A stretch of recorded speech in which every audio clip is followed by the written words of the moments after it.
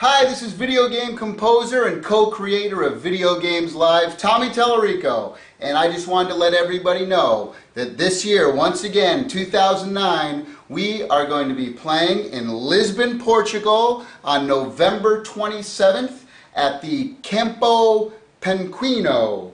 Did I say that right? I don't know. But anyway, the show is starting at 9:30 p.m. 9:30? Man, you guys do things late over there.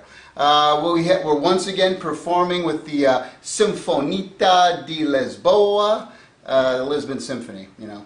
It's just a fancy way of saying it. But anyway, if you came last year, we hope to see you again this year and bring some friends this time, because it's not just the same show. You know, last year we had a lot of great things and this and that, but you know, I listened to a lot of the people after the show, during our meet and greet after the show, and a lot of people were asking for games like Shadow of the Colossus, Mega Man, Chrono Cross, Chrono Trigger. Well, guess what?